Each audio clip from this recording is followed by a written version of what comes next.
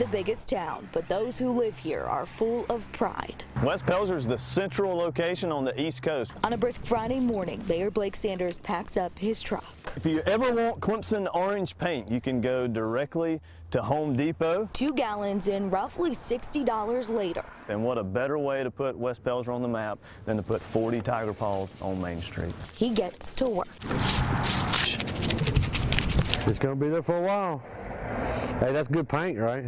Using a stencil more than 3 feet long and wide. The goal was to make it look authentic, so he included the signature notch at the bottom and faced the paw towards 1 o'clock, signifying kickoff time. Sanders is spreading pride paw by paw. Hey, I told him I want one. I want that. I wanted it before they won, you know. I'm a Clemson fan. To honor the national champions. Clemson paw symbolizes love for me, and it's the love of football, it's the love of the university, it's the love of the foundation as a land-grant university, and again, that's what a mayor's job is to do, is to love his community. But it doesn't stop here.